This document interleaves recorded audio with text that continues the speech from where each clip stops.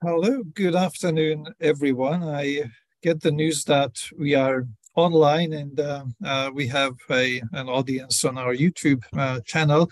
My name is László Kontler. I am a professor of history at CEU, and I'm very grateful for the invitation by the CEU Democracy Institute and the Review of Democracy to moderate this apparently very interesting discussion, which will be dedicated to one of the recent highlights in the social science, humanities, history publication world, Professor Timothy Garton Ash's non-autobiography. By way of genre, he styles it a history illustrated by memoir entitled Homelands. Now, we have a very tight schedule and a great number of commentators. So this is a panel dedicated to the discussion of the book.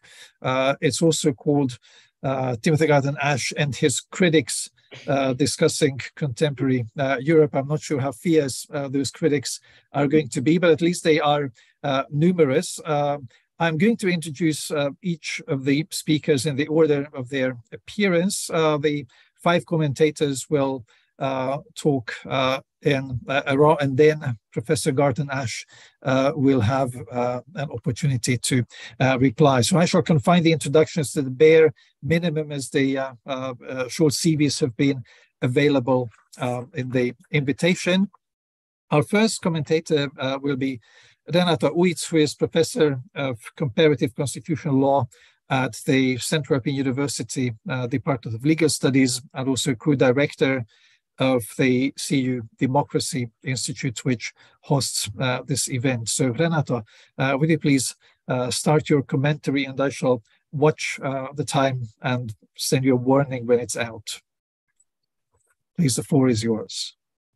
Thank you very much, Laczó, and thanks a lot for the excellent piece of reading from Tim. I actually have my paws on a physical copy, not just the electronic, and it was an absolute pleasure to read another tome of personal history.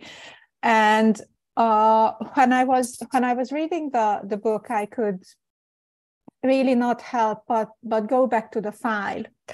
And because much of what I thought was happening in the file as a history of the present, Homelands reads very much like a diary for the future. It's a personal history, but it's also that the way I read the volume was opening up Tim's diaries of travels and of actually working the continent and on the continent. Where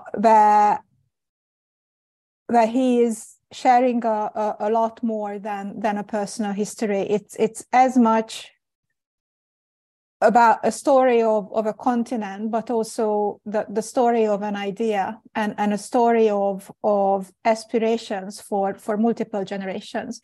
Laczó gave away a very important cue from my CV. I'm a public lawyer by training, so I obviously read this story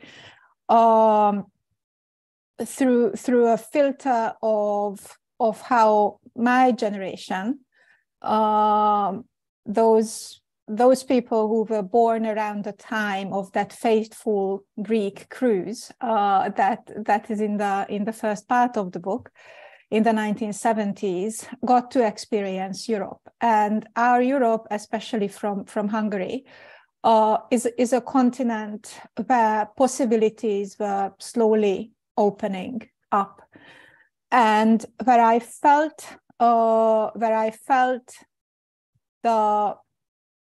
the most intimately involved was not so much 88, 89, where things seemed obvious, but rather Tim's way of presenting how those events of 88, 89 have roots in the 70s and 80s, very often around diplomatic tables, how most of the changes that seemed radical on TV had actually a lot longer of a preparation. And I come from a generation where the possibilities opening up, especially accession to the European Union, seemed like an almost linear trajectory where we will also get to live our own democracy, a liberal democracy, not an illiberal one, once we become old and finally get to sit down and enjoy the achievements of our fathers. And it turns out, and this is my perspective, that this story is much more grim. It might not be so surprising if you take Tim's longue durée and are willing to engage with not just yesterday, but the decade ago. It might seem a much more plausible, seem like a much more plausible state of being where we are at. But nonetheless, reading Homelands as a diary for this very present, in many ways, it's unsettling and also reassuring. Reassuring because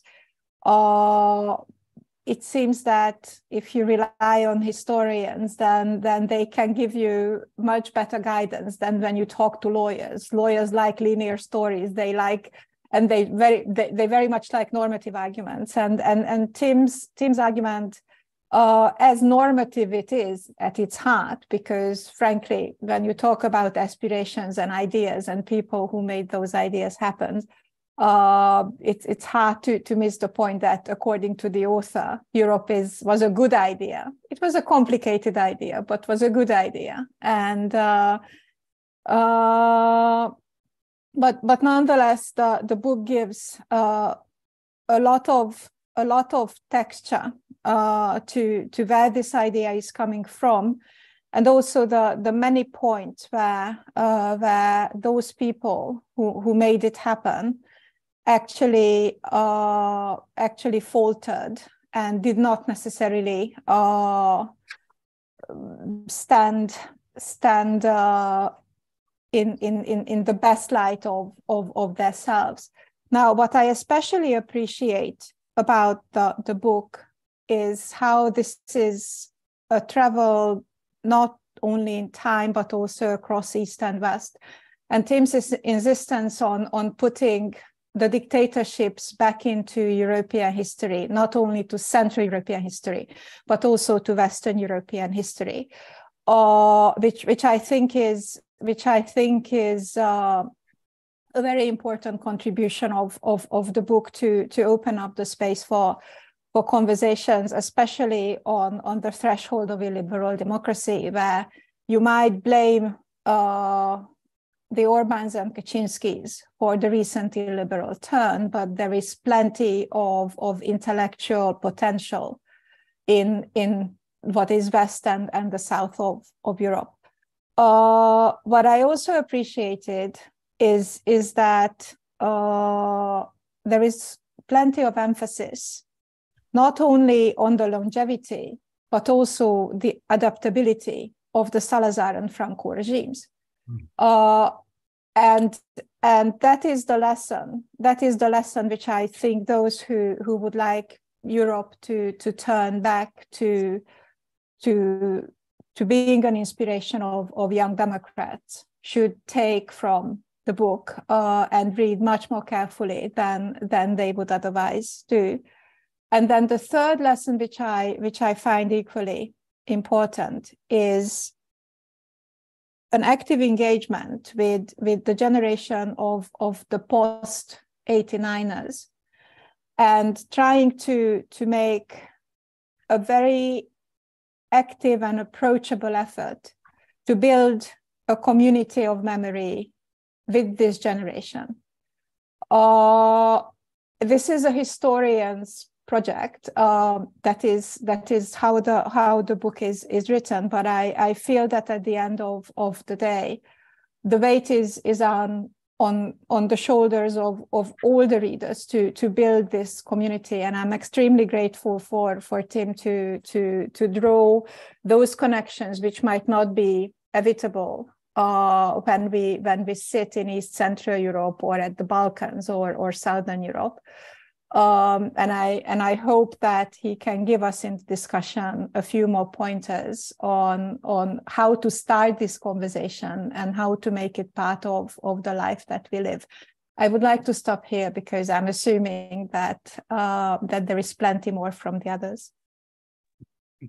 Thank you very much, Renáta, for these insights and also for setting an example in terms of economy of time. Now, before we move on to our next speaker, a small remark or piece of information to those of us who follow us on YouTube, who I'm sure are very numerous.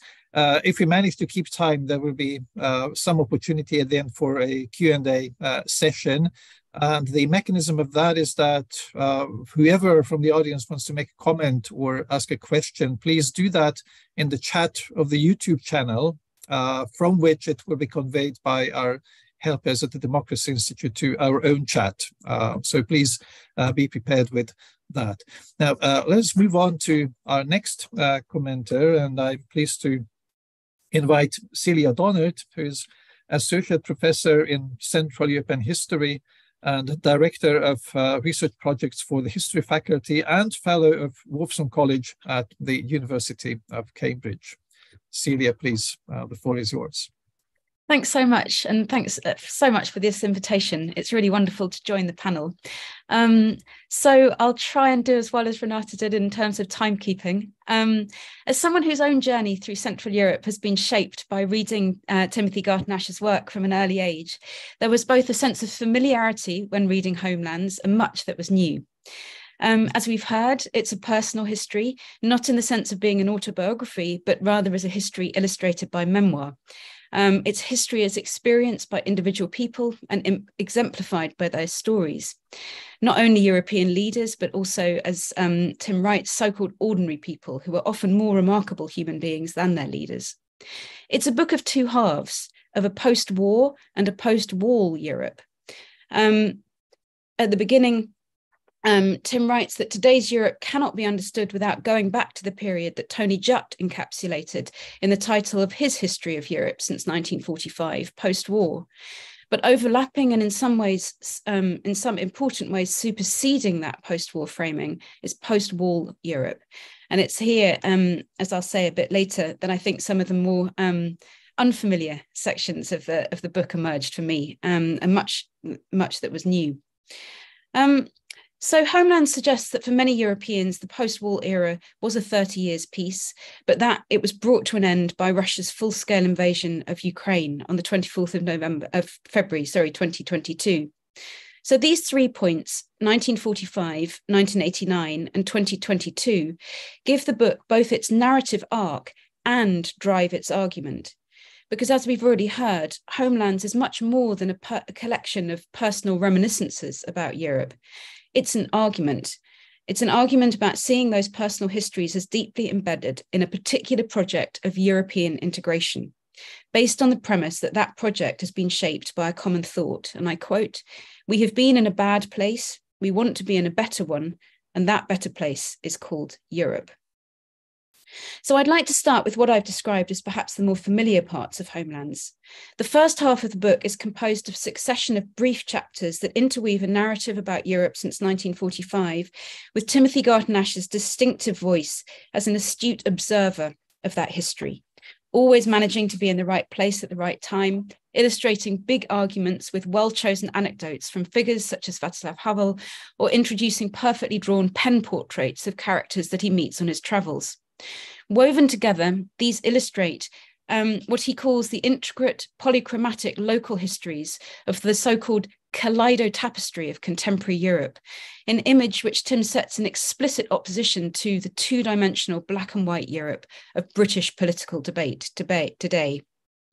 It also illuminates another key argument of the first half of the book, that personal memories, starting with those from the hell that Europeans made for themselves on Earth, are among the strongest drivers of everything that Europe has done and become since 1945.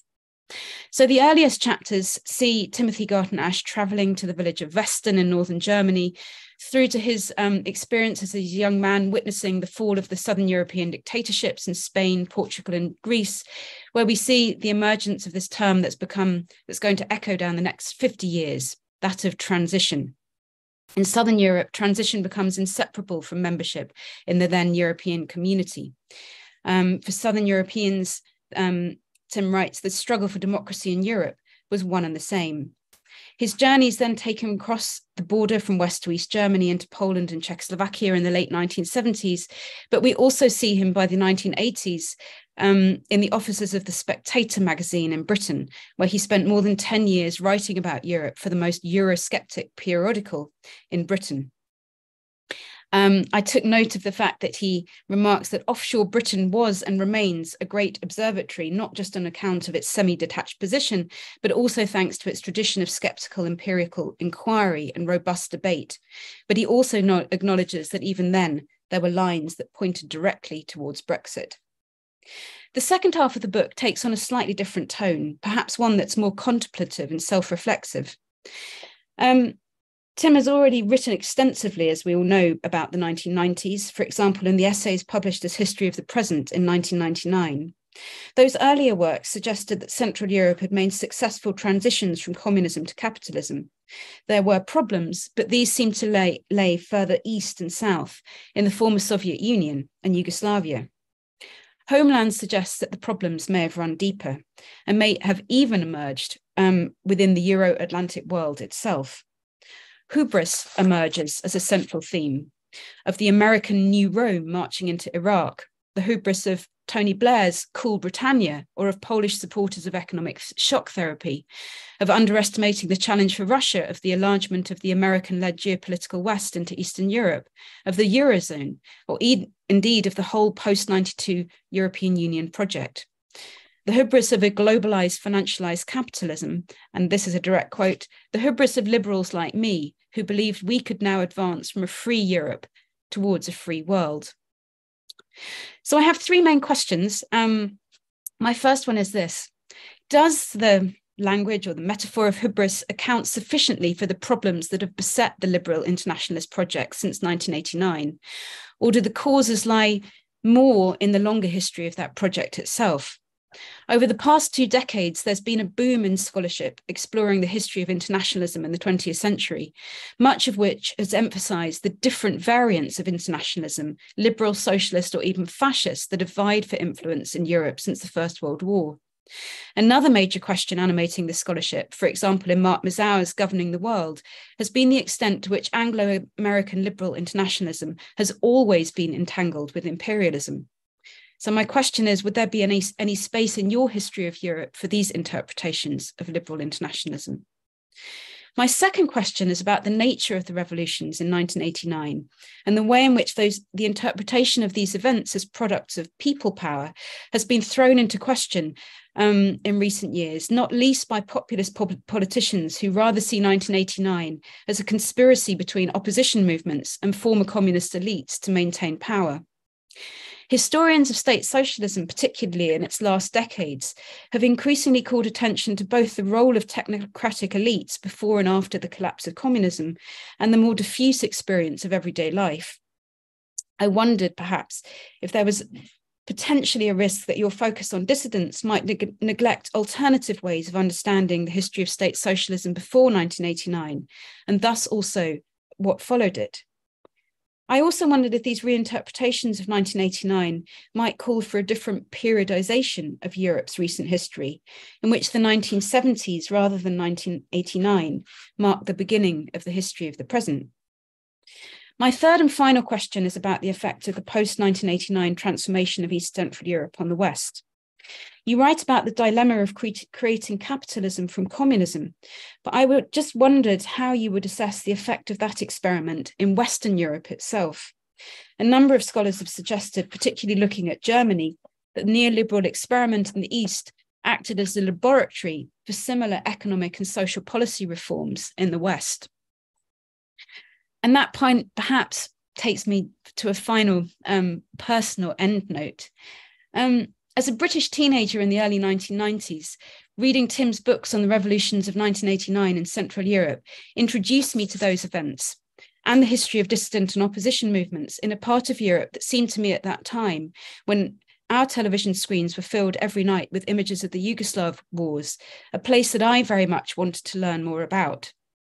Reading Tim's books made me aware how different our paths as curious Brits in Europe have been. Of course, we're separated by gender and age, but my journey to Central Europe from the mid-1990s onwards was smoothed by a new set of informal and institutional connections, which were less exciting than being tailed by the Stasi, but certainly easier to organise.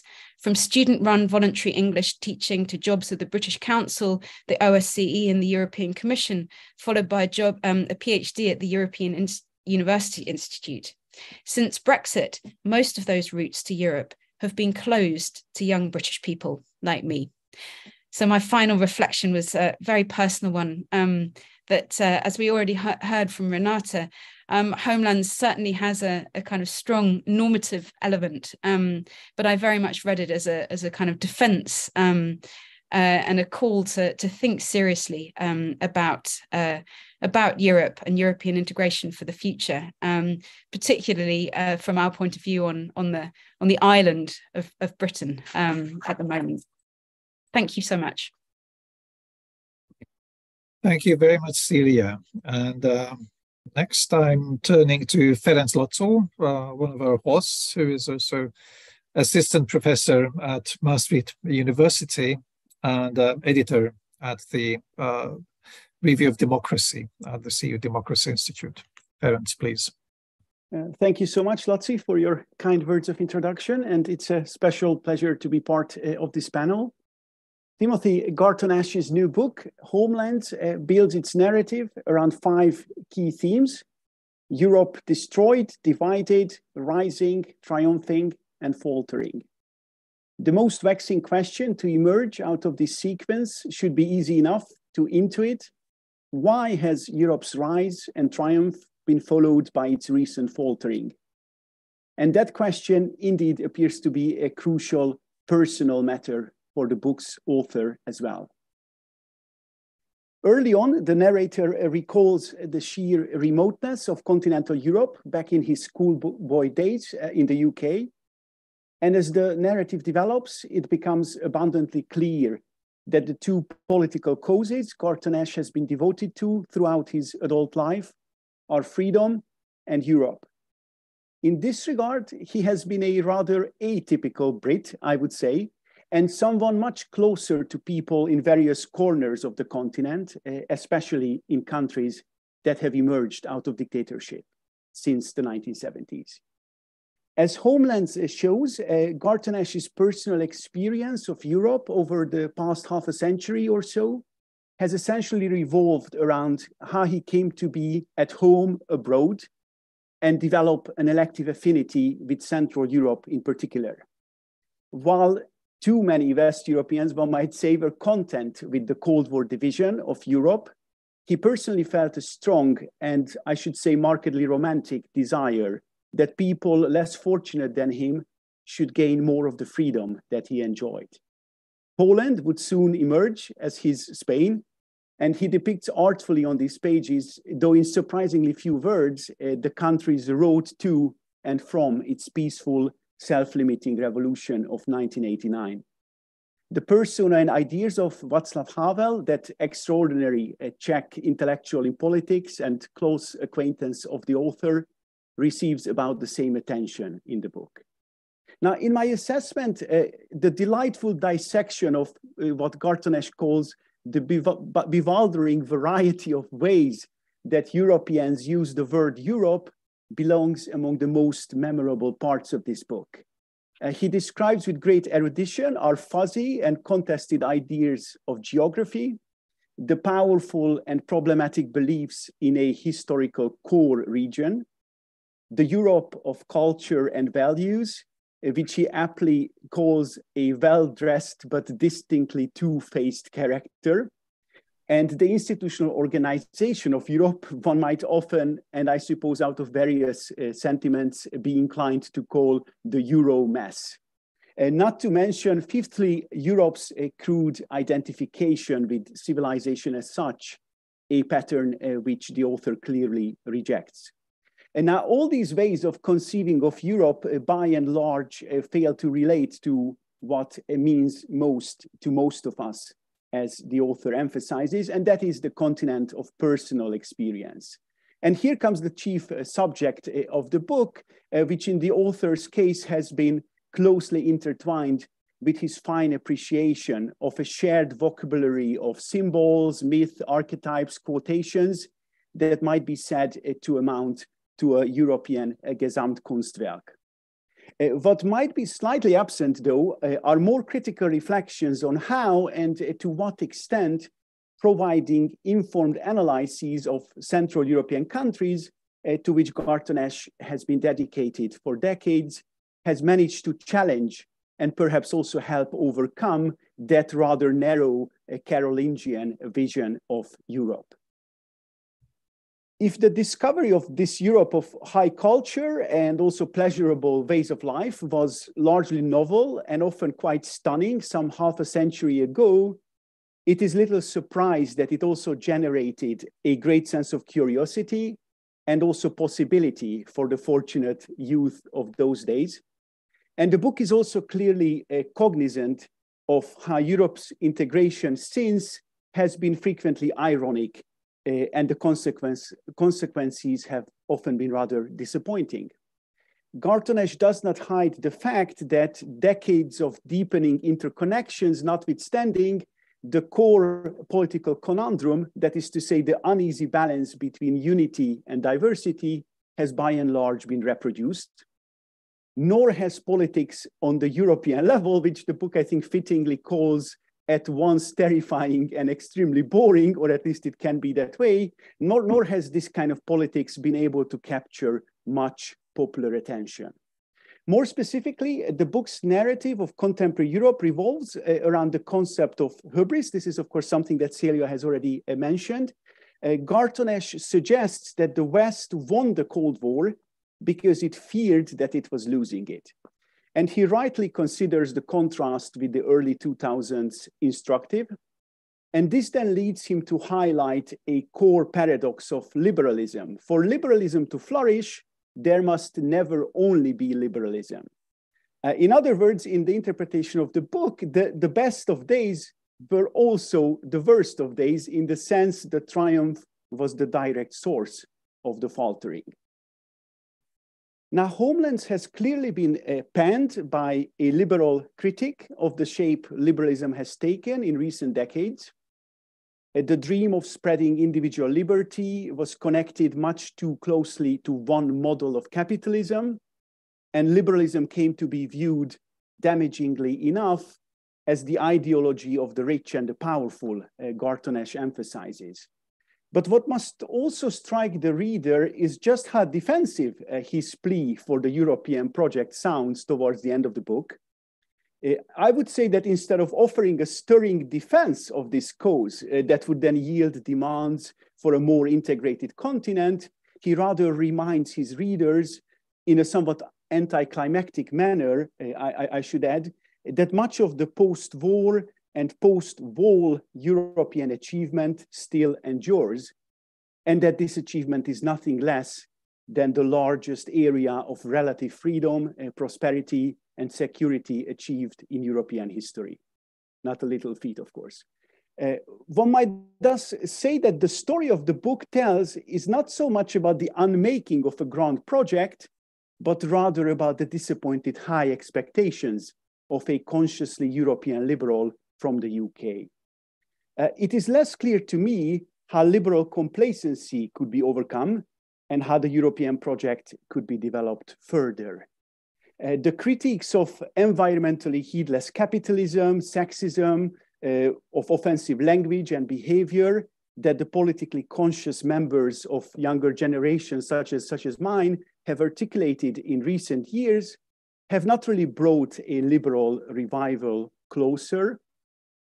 And such critiques, justified as they are, I think, have also not made political engagement more pro-European, nor are they really likely to do so. Now, the author sounds more forward-looking and assertive when emphasizing how the partnership with the US and all other liberal democracies remains essential in an increasingly post-Western world, and how such a partnership would need to be combined with an embrace of the many people who live in unfree countries but yearn to breathe freely. In sum, I should say the book Homelands, Timothy Garton-Ash's history illustrated by memoir, is a learned, witty, and judiciously written book. The result is an account that may perhaps not develop too many groundbreaking interpretations, but it offers a host of sparkling insights and raises vexing questions that should concern us all. Thank you so much for your attention. Thank you very much, Feri. And let's now move on to our next speaker, commentator, Joanna Wawrzyniak, who comes from the University of Warsaw, where she is associate professor and director of the Center for Research on Social Memory at the Faculty of Sociology. Joanna, please. Thank you so much. I'm both delighted and honored to be here. And as I am the fourth speaker, I'll be short not to repeat too many aspects of what has been just said, but let me start with repeating some of them. So no doubt, Homelands are a great compelling read. It's a masterpiece of clarity of writing, as well as connecting an erudite narrative with anecdote, and of combining serious intellectual concept with micro-stories.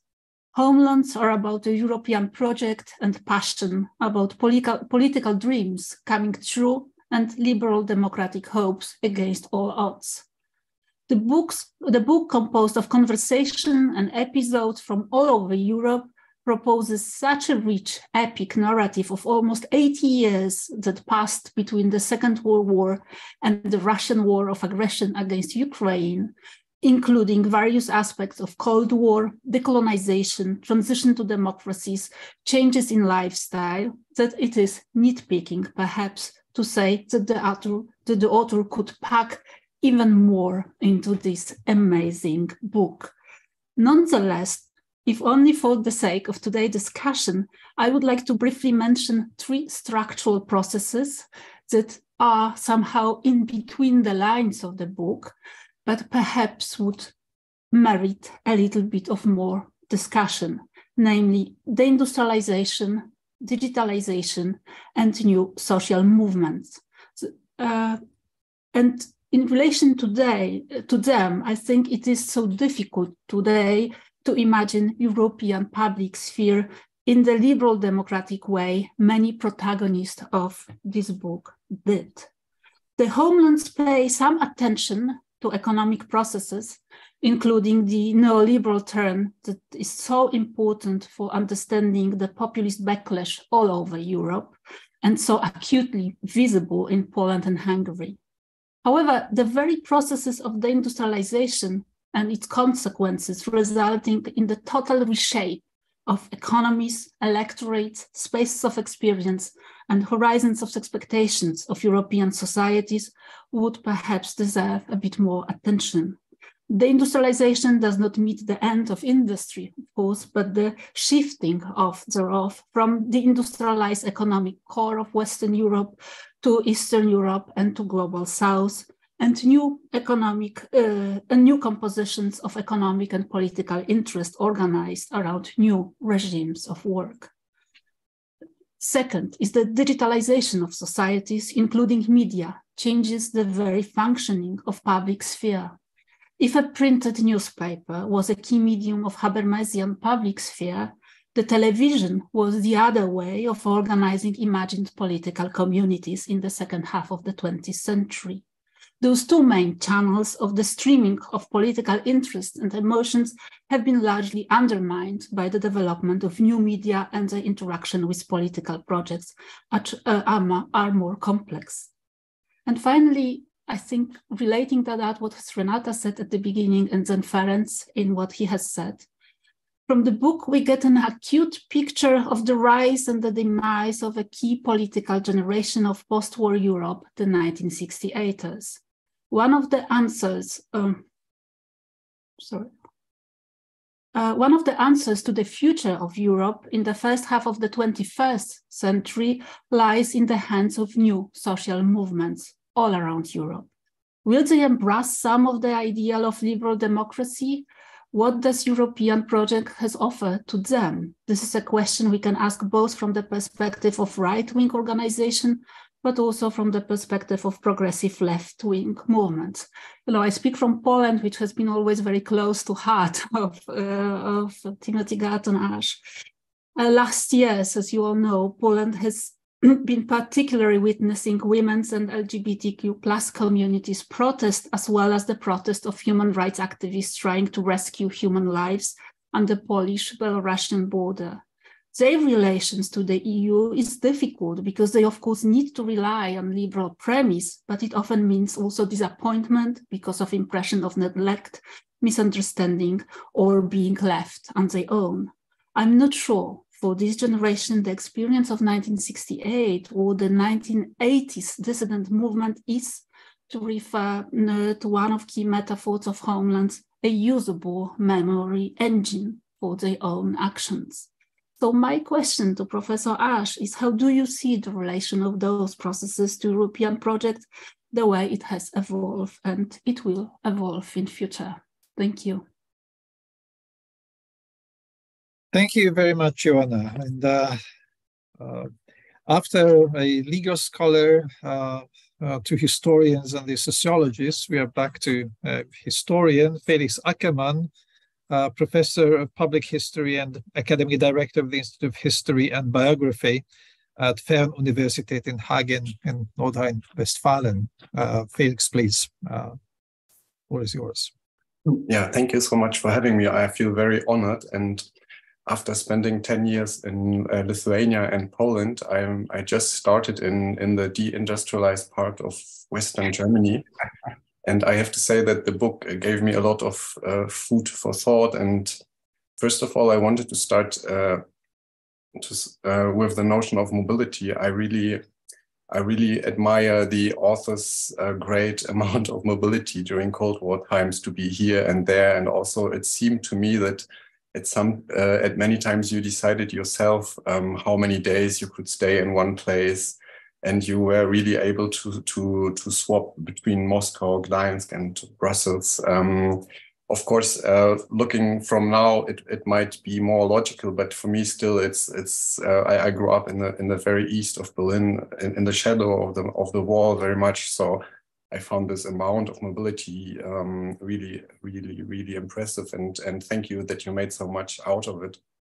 Second observation, I hoped that you put all your notes on the internet site, but then I found out that these are the references. Of course, I would encourage you at some point to think about digitalizing your notes, because I found it also very impressive that you kept your diaries. And of course, there is a notion that these were analog diaries, and you are able to get back to them. I'm not so sure if you had these notes taken in digital form that you would be able to read them today anymore. But now to my more general comments, like I am myself concerned with Belarus very much, and also these days thinking how to point to what's going on in this society, really disconnected from many discourses and being very much in the shadow of the Russian aggression against Ukraine. I found it really brilliant how you were able to, by not putting the story chronologically, but how you were able to contextualize very different phenomena, and in this case, how you explained the long-term impact of Solidarność as a peaceful movement and as a revolution which actually took place and was very successful in overcoming a communist regime and also changing very much the state. The power in Poland, and had an impact much beyond how important it was in 2020 for Belarusians as a point of reference, as an experience, even up to the hymn of the Solidarność, which was translated into Belarusian and sang by Tsikhanowski, the husband of Svetlana, who is in prison now for more than 2 years. So what if we take this to a more general level, I found it really convincing how you pointed to the crucial interlink between a more general geographical configuration at certain points and the agency of politicians, but not only of politicians, and the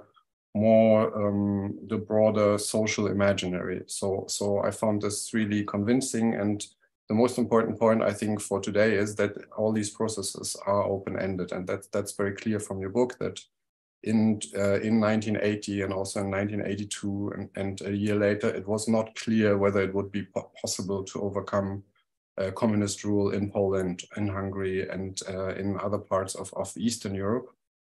And that even in 1989, it was not so obvious if it would be possible to find, for instance, a solution to the German question, an answer how to shape future Europe in a peaceful way and finding a new configuration. And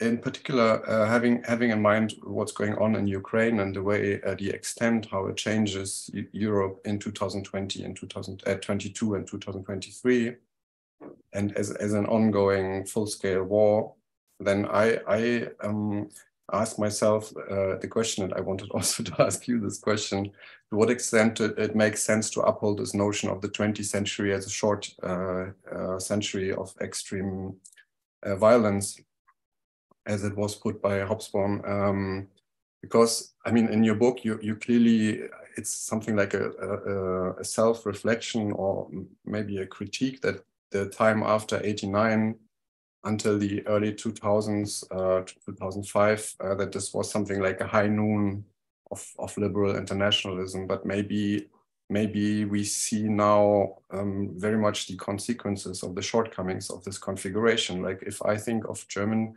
society, then I'm not so sure that there's a broader conscious of the gift actually which was given to Germany, and that the price actually Germany itself paid for this peaceful solution, and also to the possibility to create some kind of reunification with all its shortcomings, that this price was not very high. And of course, for me, the most remarkable quote was this meeting by Helmut Kohl and Gorbachev in I think it was in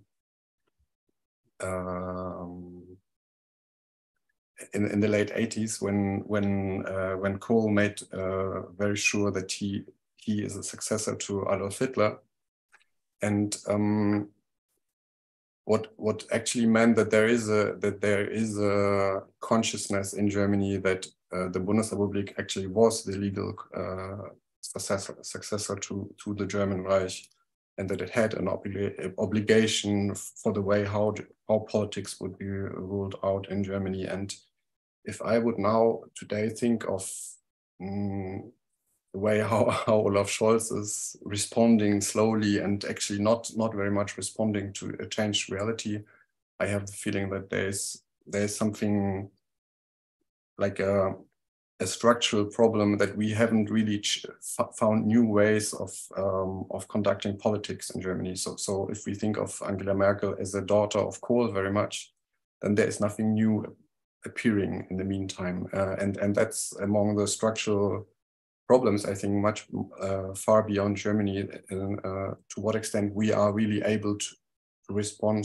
to change which is already underway, which took place already. And yeah, thank you for making me think about these issues. And I mean, the question I really wanted to ask you is to what extent we should think about the 20th century as a form of continuation of the 20th century, and these 25 years not something what disconnects us from what happened before. So the idea would be that we are in a way still in the shadow of 1989 and also of its shortcomings in a way.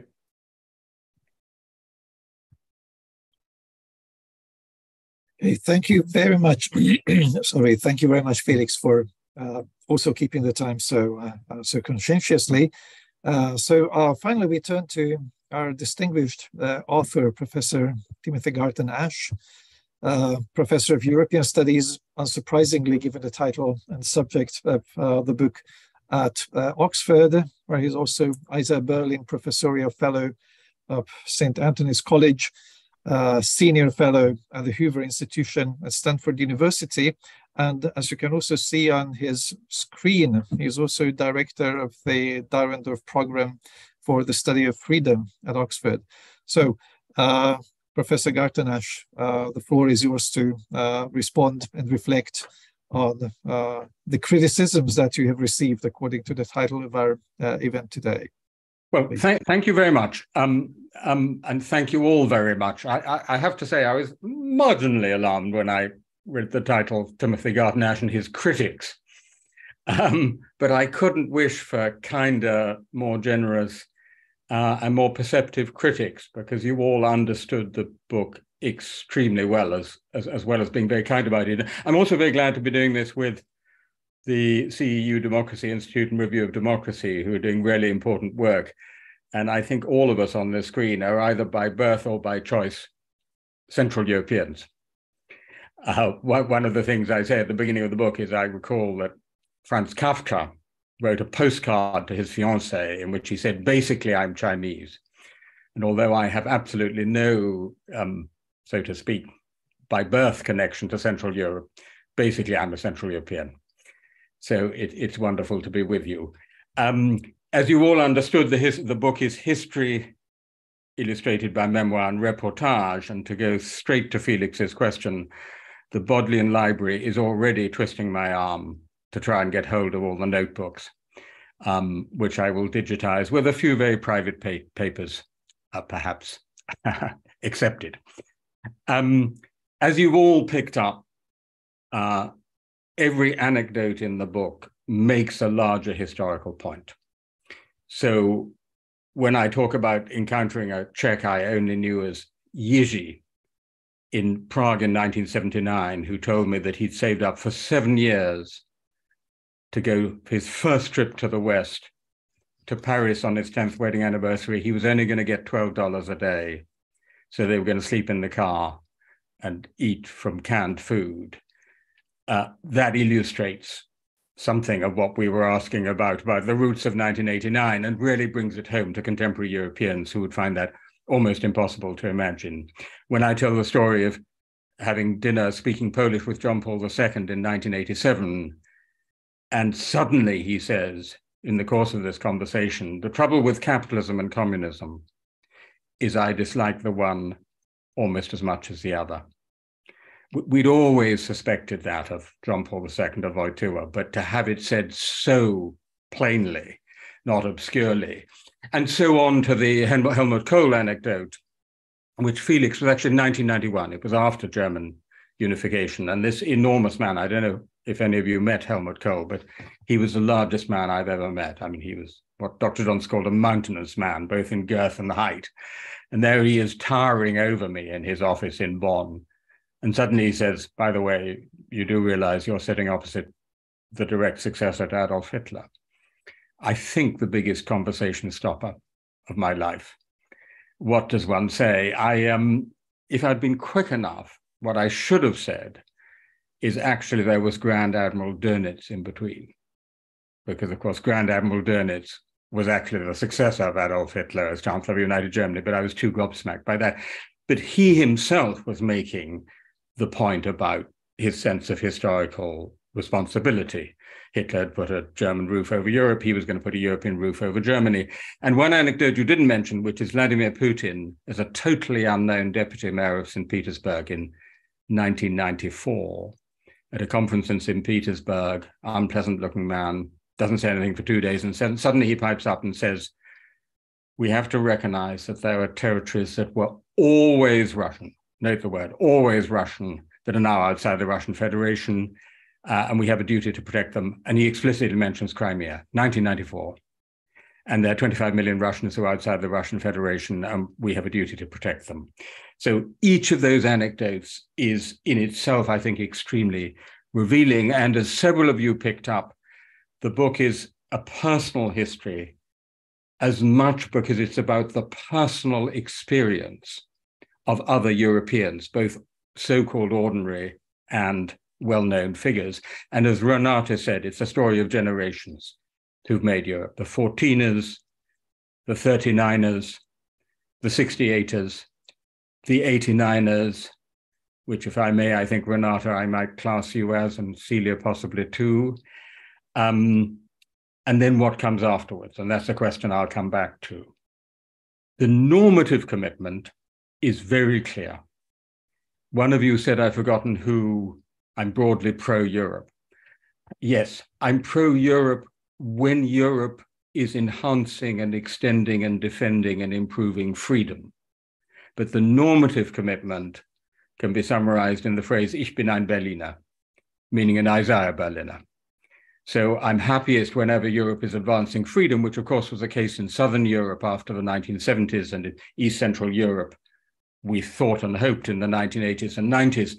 But I'm also very unhappy when it's not advancing freedom, and that also happens. And that's also Europe, right? We mustn't make the prescriptive mistake of assuming that Europe is always on the side of freedom and enlightened values and democracy and human rights. You know, Adolf Hitler was also a European. Viktor Orban is also a European. He's not wrong to say that the values he represents, nationalist, xenophobic, ethnocentric, anti-liberal, are part of the larger corpus of European values, right? They're not the values of the European Union, but they are empirically, historically, European values. Now, this point about freedom brings me to my first response, which is to Renáta's point about your generation's expectation of a linear development of progress, and to those of you who asked about the explanatory power of the term hubris. I would say that what underlies that is what I call a historiosophical mistake. So the fundamental mistake we made, not so much in the 1990s, but in the 2000s, in the early to mid 2000s, that was the point at which we made the end of history mistake.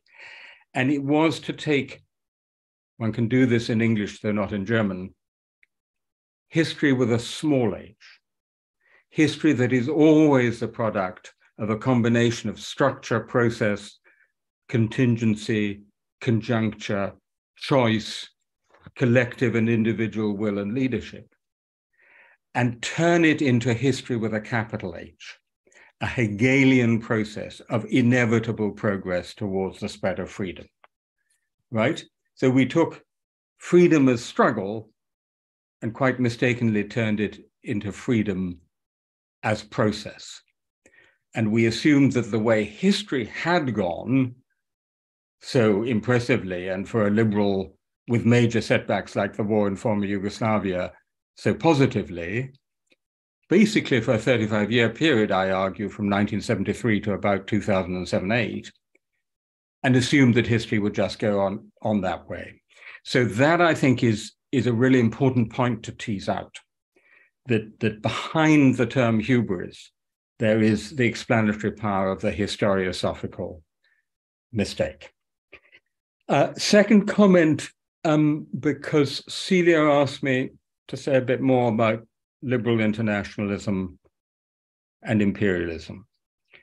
Isn't it fascinating how empire is now such a dominant explanatory concept in so much historical debate? Whereas when I left Oxford, actually when I studied history at Oxford as an undergraduate and when I left, empire hardly existed.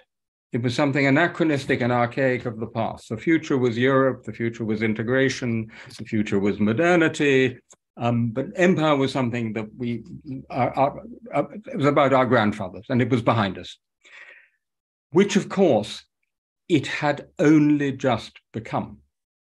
Because one of the points I make very strongly in the book is that the European Union, which likes to imagine itself as this wonderful liberal post-imperial construct, has itself a colonial past, as is argued in the wonderful book Euro-Africa, and West European colonial powers were still fighting brutal colonial wars for 30 years after 1945, up to and including the time when I started traveling in Europe in 1973, right? Portugal only gives up Angola and Mozambique in the mid-1970s. It didn't feature in my consciousness at all at the time, right? We just didn't think about it. And then what happens, this to your point, Celia, is that the EU immediately forgets all that and goes around the world presenting itself as this wonderful liberal post-imperial advocate of human rights, democracy, freedom, dignity, and all these good things in a language which very much recalls a mission civilisatrice, right? Which itself has a liberal imperial coloring and connotation and discourse, which of course people in the rest of the world are extremely sensitive to. And by the way, all our talk now about the global South is itself a deeply problematic term, right? So there are these serious countries in the North, and then there's this undifferentiated mass of the global South who have to be won over to the right side, right? It has itself a kind of almost neo-colonial undertone. Some of you will have seen the polling my Oxford research project, Europe in a Changing World, did with ECFR. I don't know how many of you have seen it. You know, the fact that after a year of a brutal war and genocidal war of terror in Ukraine, which is a war of recolonization, not just China, but also India and Turkey are absolutely not on the side of the West in this war. And all say Russia is an ally or necessary partner, tells you something very significant. And one of the things it tells you that they remember 600 years of European colonialism and 200 years of Western hegemony. And now it's payback time, right?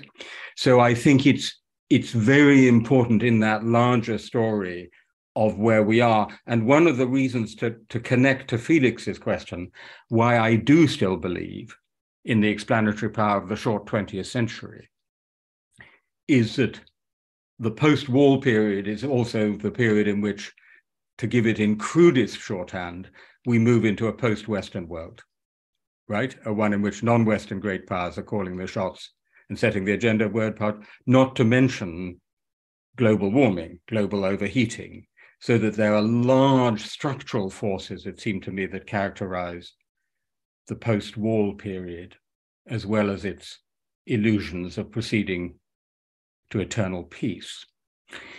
Third comment. That complex of comments that you all had about 1989, causes and consequences, neoliberalism.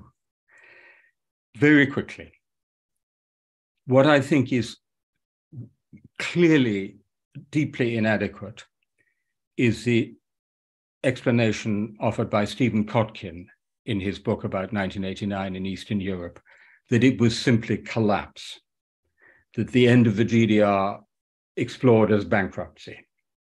That is a profoundly inadequate explanation, which succumbs to the illusions of retrospective determinism.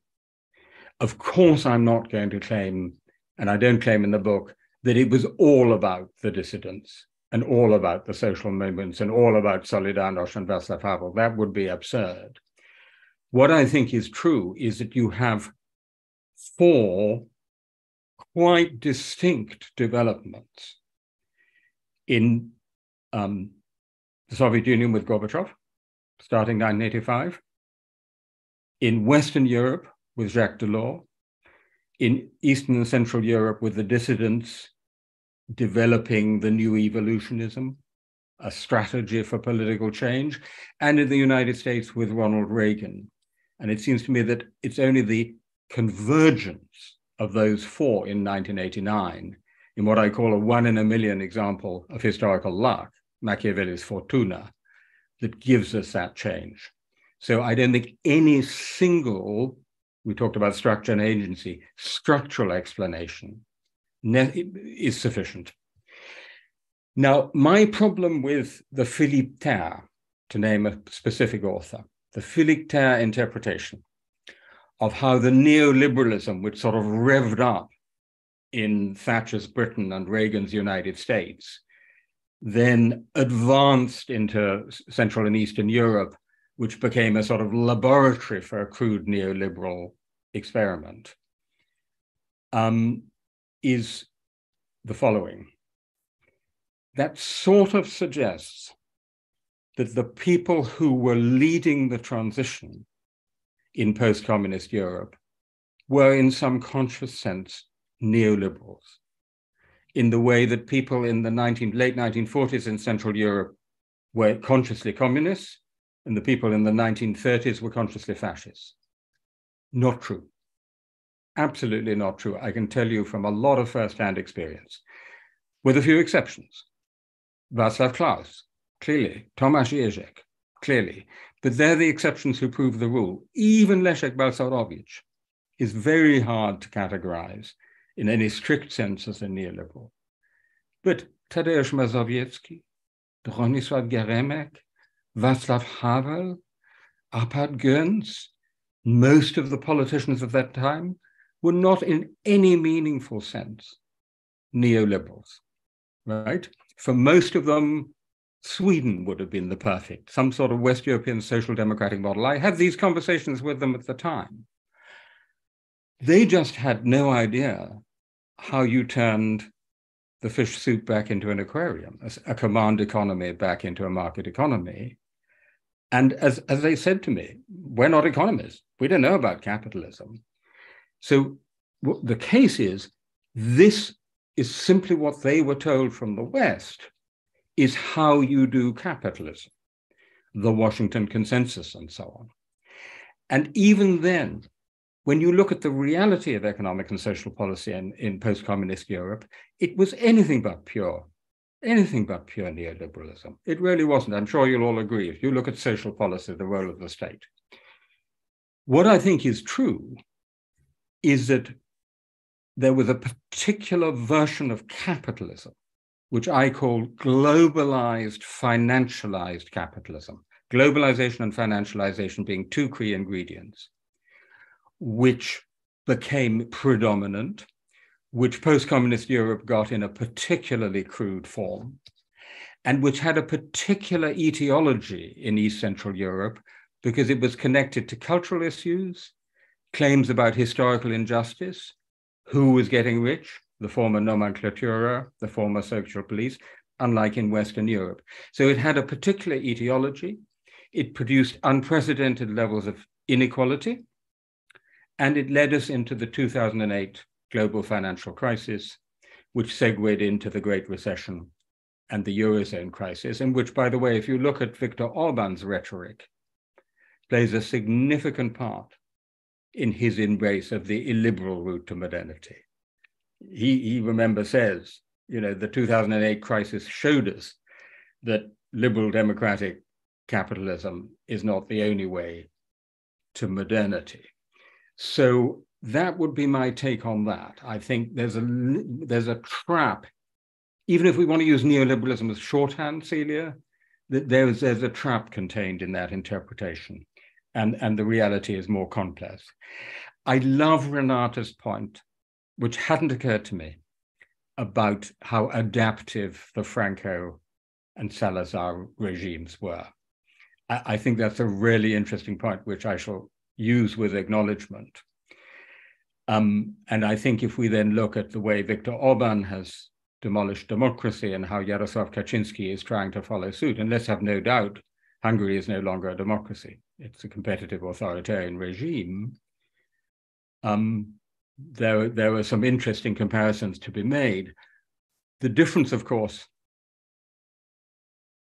is that Salazar's Portugal and Franco's Spain and the Colonel's Greece were not members of the EU and the post-Maastricht EU, right? So that's a part of the story. And on the contrary, the transition to liberal democracy went hand in hand with the transition to European membership, European Community membership, right? So for me, the real shock of the post-2008, particularly post-2010 period, is the fact that it was possible for Viktor Orbán systematically to demolish a liberal democracy inside a European Union whose clear, not just normative, but legal commitments in the Treaty on European Union were to preserving liberal democracy, and to do it actually with the aid of EU funds and EU membership. So that's a really important, I think, part of the story. Just briefly to Joanna on media, I'm going to slightly disagree with you there. Yeah, of course, new media are really important. But my goodness, television still matters, right? I mean, in 1989, I tell the story of the roundtable negotiations in Poland when Jacek Kuron started saying we have to talk about who controls television. And I think it was General Kiszczak, if memory serves, who said, we'd rather give you the riot police than give you television, because it was the key to power, right? But what strikes me is just how important television continues to be, even in this connected world of new media. I think some of you know the argument of Yochai Benkler in his work on the media system in the United States. And he argues that Fox News is more important than Facebook, but more specifically that it's a combination of these various different kinds of media. It's talk radio and Fox News and Facebook, which create a poisoned information environment in which people have alternative facts. And that, of course, is what Viktor Orbán, to a significant degree, has achieved. What fortunately has been so far largely prevented in Poland. But I would say, Joanna, thanks above all to TVN. I mean, what the Polish political information environment would look like if you didn't have TVN seems to me a very serious question. So that, and without TVN, I don't think you could have a free and fair election in Poland. So I think, you know, the test of that proposition that online media and other media can beat the power of TVP, you know, is coming down the tracks. Two final points before throwing it open for, I hope, a few questions and comments from the floor. The first one is a very important point many of you made, which is we have to go back to the 1970s to understand 1989 and what followed. And the point I want to tease out here is that the 1970s was a period of acute intellectual pessimism, right? It was a period when people seriously believed that the Soviet Union was actually not just catching up with, but could even overtake the United States. Look at the first edition of John Roberts' History of the World. I quote it in the book, saying that it's for industrial and technological capacity, the Soviet Union can match or even outdo the Soviet Union. Where the United States was on the rocks because of Vietnam, Watergate, New York going bankrupt, where we were talking about Eurosclerosis in continental Europe, and in Britain, we had the sick man of Europe and the winter of discontent. And as several of you pointed out, it is precisely because we had that clarifying intellectual pessimism that we identified how deep the problems were and therefore got to address them in the 1980s, right? So that and in the 2000s, it's the opposite, right? We have an unfounded intellectual optimism, the linear fallacy that Renáta was talking about, history with a small h interpreted as history with a big H, the neo-Hegelian mistake. And look what happens then. So that what I argue at the end of the book is that we need the famous combination, always attributed to Gramsci, although actually it comes from Romain Rolland, pessimism of the intellect, optimism of the will. And I think if we're in a period of intellectual pessimism, that is potentially a very good sign. That's a good thing, because that's what gave us the upward turn of the 1980s and 1990s, right? As long as we also have the optimism of the will. And this goes to my very final point, which several of you picked up: community of memories, post-1989 as Ferenc, are we being too defensive, or am I being too defensive? Joanna, social movements, where do they take us?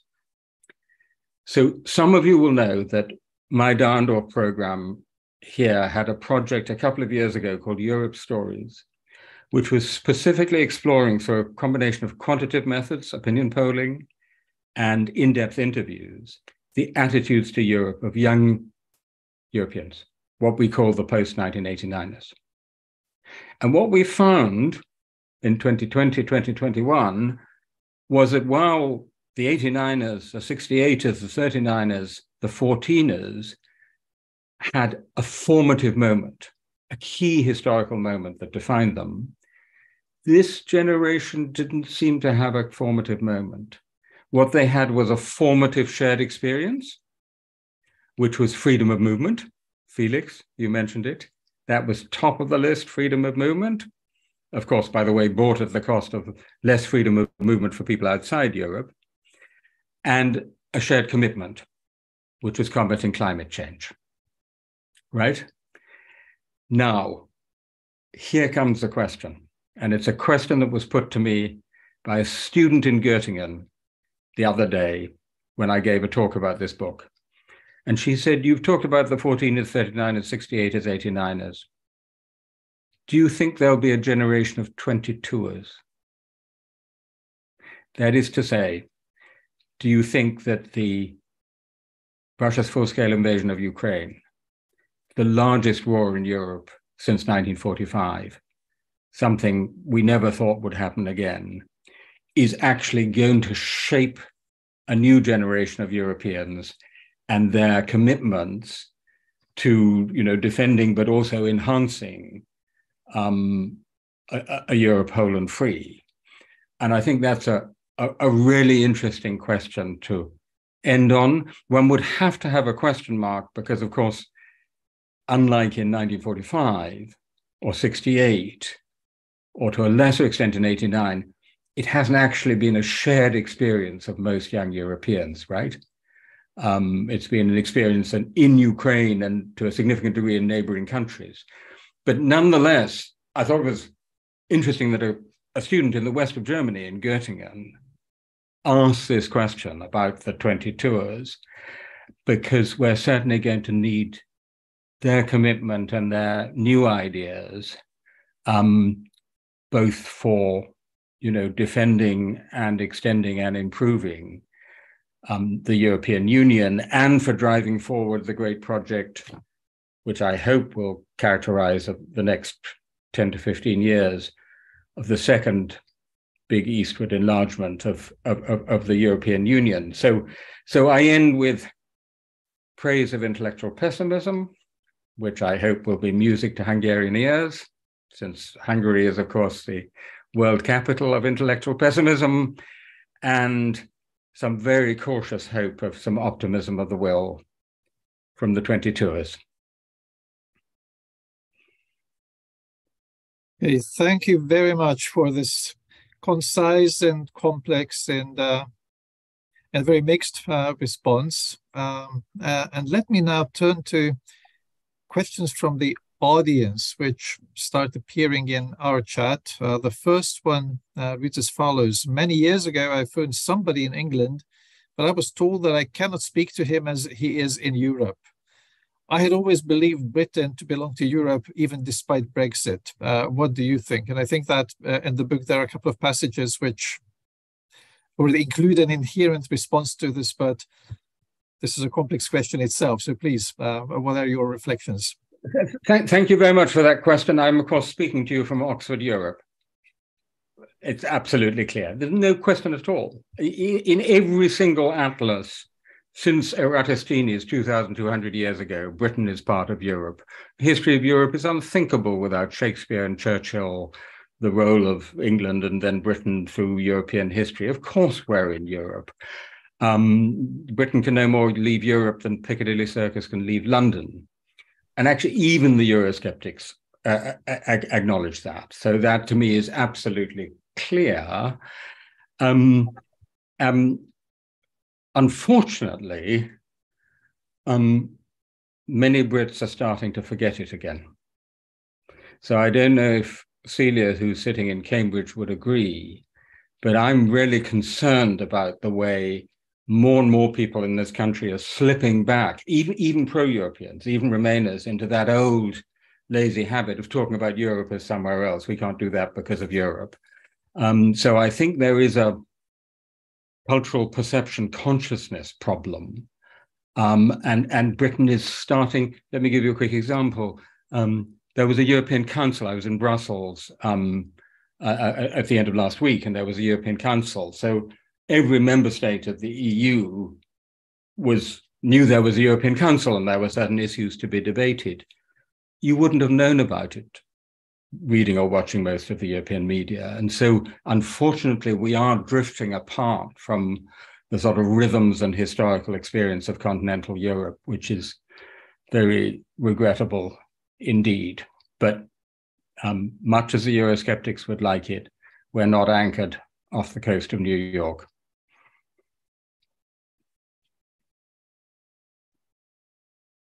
Thank you very much. Now, question number 2, which seems to be rather a comment. In the past, Europe represented to the rest of the world both colonialism and the inspiration of modern citizenship and constitutionalism. Today, it stands for both a vibrant civil society and complicity in theft, tax havens, offshore accounts, the whole neoliberal financial and legal apparatus. So I believe, as this is not a question, but a comment. Can I respond to that quickly, if I may? Yes, please. Yes, yeah. I mean, first of all, whoever this is asking the question, we don't have names or locations. I would suggest a short trip to Kiev.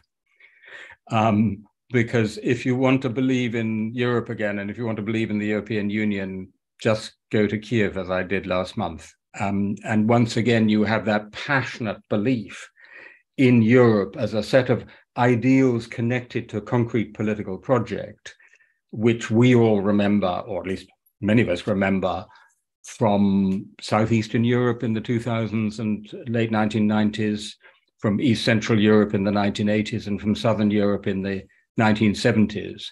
So, I think the soft power of Europe, its power to attract, in Joe Nye's definition, is still very much there. However, where I very much agree, and this goes to globalized, financialized capitalism, is that moneyed interests, finance, and international capitalism has much too much power and privilege in our politics. And I think that's a real structural problem of our politics. Just to give a small example from Britain, you can buy a seat in the British Parliament. There is a man called Peter Cruddas, Lord Cruddas, who's effectively bought a seat in the British upper house of the British Parliament as a major donor to the Conservative Party, although the House of Lords Appointments Committee had advised against his appointment. And the influence of donors on politics all over Europe is far too large, the influence of industry. So I think there is a real problem, and the intertwining of financial and political elites in many liberal democracies has led to that kind of comment. And so I think, that is one of the challenges of making our European liberal democracies, such as they are, more attractive and cleaner again.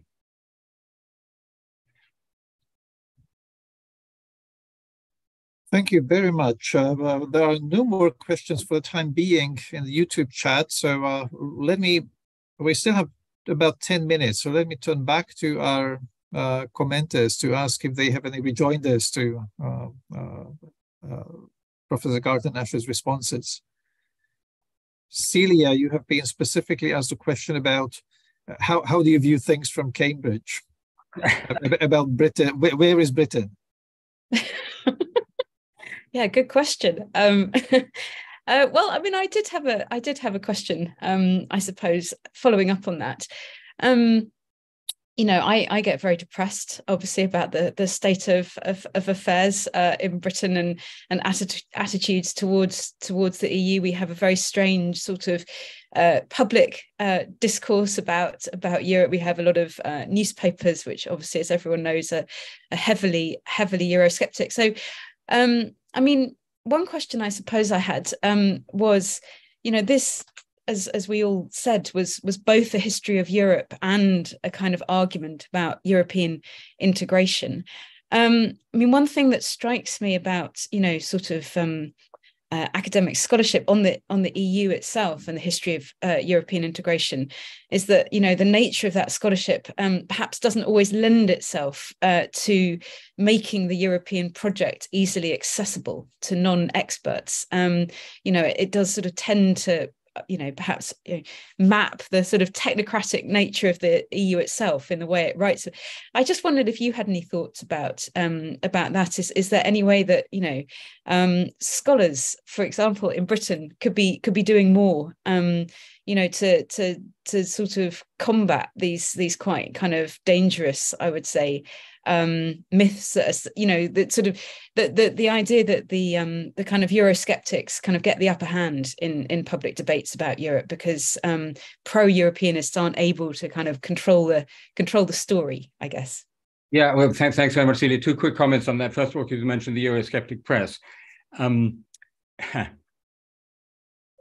Without the Eurosceptic press and its dominance, because most British newspaper readers read a Eurosceptic paper, we would undoubtedly not have had Brexit. And this goes to a very interesting little point where the normative clashes with the, so to speak, empirical and political, because much of that Eurosceptic press had foreign owners. And so from the British experience, you might be tempted to the normative proposition that we have to be very careful about foreign owners. Rupert Murdoch, Conrad Black, and so on. If I look at East Central Europe today, thank God we have foreign owners. Actually, the independent media survive, crucially, because of foreign ownership. So it perhaps shows a slight difficulty of taking up what seems an apparently simple normative position on an issue like that, because the same phenomenon has a negative effect in Britain, but a positive effect in a country like Poland. With all due respect to all the wonderful colleagues writing about the EU, it isn't the most readable literature in the world. That's absolutely true, partly because the nature of the beast is extraordinarily complex and technocratic, because actually that was the idea, to make it boring, to make it technocratic, right? So that actually it would be one hell of a challenge to make how the EU works really exciting reading, which is why one has to go broader as someone writing about Europe. And you have to write about the real Europe, the Europe of lived experience, as you've all said, and connect it to the EU as a thing that enables that. So that one of the things that I say in the book and that explains the title is that the unique feature of being a European is that you can be at home abroad, right? I'm in Budapest, I'm in Paris, I'm in Berlin. I'm clearly abroad, but I'm also at home. Hence the title Homelands. Poor old Americans can only have one homeland, as in Homeland Security. Chinese have one homeland, but we as Europeans can have multiple homelands. And that seems to me the unique and wonderful thing about the European experience. And if one can then connect it, as one must, to the very boring and complicated political arrangements which enable that experience, then I think you might not only have a few more readers, but actually have a few more people who see the point of Europe. Thank you. And Renáta is telling me in a direct message that she's happy to follow up, and we still do have a couple of minutes. Great. Renáta, please. So this is, and this is in part because Tim says that, you know, Orbán is still in the EU, and I guess that tells as much about the skills of Hungarian politics as about the EU, and the degree to which the European project is about, as the European project, as the project of the EU is about freedom. So with this opening gambit, I am of course more than convinced that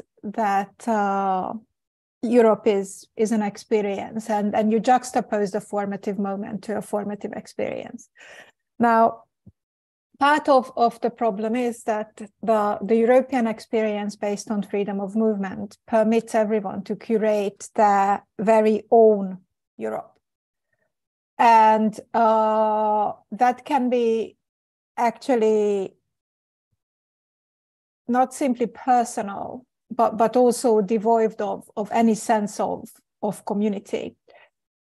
So if we take your latest response really, really seriously, the EU being terribly technocratic to the point of alienating, and even the most positive of the optimism of the will in the climate movement being the uniting force, ultimately, I'd really like to ask you about where is this sense of empathy, this sense of community, of togetherness in Europe going to come from?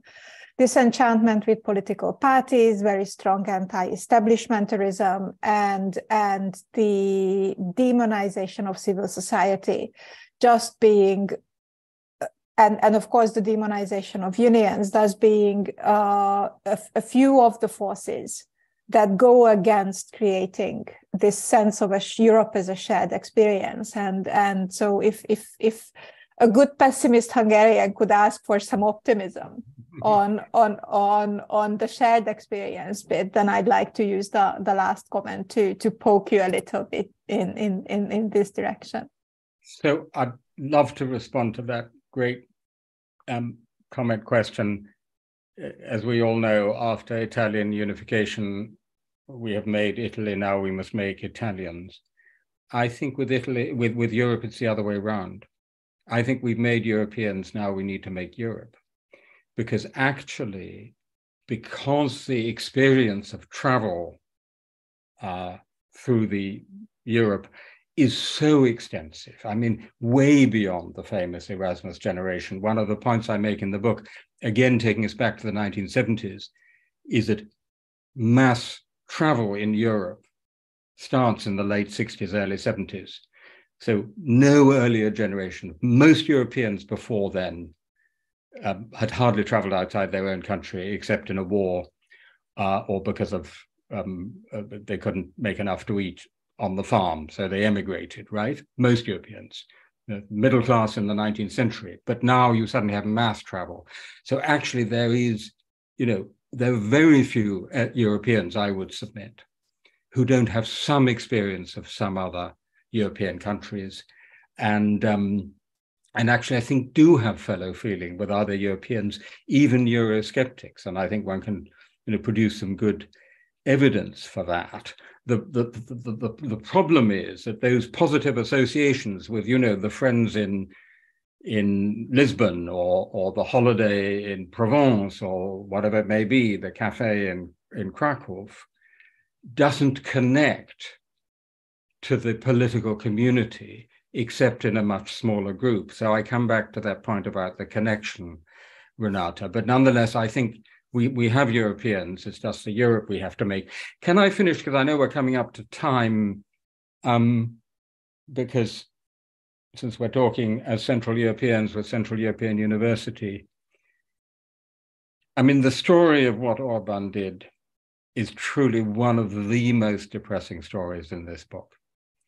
I was put on to Viktor Orbán as a bright hope of the democratic opposition by my great friend János Kiss. Met him first in Budapest in 1988.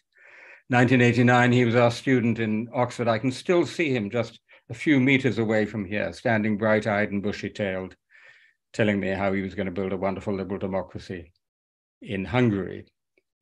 We identified him as one of the most skilled politicians of his generation. We were not wrong. The trouble is he used his skills to demolish democracy, not to build it. And I do find the failure of European normative power, and indeed legal power, to be one of the most profoundly depressing stories. I'm sorry, this is going to Hungarian pessimism again, Renáta, but one of the most depressing stories of the last decade. And I was just beginning to get a bit more optimistic about it with the efforts of Franz Timmermans and Vera Jourova, who I saw in Brussels on Friday, by the way, with a huge portrait photo of Václav Havel on her wall in 2020, 2021. And then, alas, the war in Ukraine, which should make it more important than ever that we defend freedom in our own countries, come along. And because of the way, the dysfunctionality of the political system of the European Union, this actually enables Orbán again, so that now he has more possibilities of blocking, vetoing, as does Poland, by the way, also, playing the European system, getting more European funds out of it, threatening to block and then winning another concession. And I'm afraid changing the actual functioning of the political system of the European Union, so that is no longer possible, is going to be a very difficult task. But I mean, it's, for me, one of the most important tasks for the next few years. And by the way, the Polish election, autumn this year, one of the most important elections, perhaps the most important single election in Europe, alongside that in Turkey. So there's a good deal to watch out for in Central Europe. But thank you all very much once again. It's been a wonderful set of commentaries and very stimulating for me. Thank you very much indeed to all six of you. Well, it's how to end this conversation after the final thoughts of our distinguished author in any other way than under the spell of Hungarian pessimism. Maybe the 22 words. Let's think of the 22 as I think it's a nice idea, a nice initiative to put this on the table. For now, I think we need to bring this to an end. Our time is out. Thanks again to the 5 critics who have provided a rich menu for Professor Garton to reflect on, and thanks also for the replies, which surely will inspire many of our audience to read the book in all the detail and with all the attention it deserves.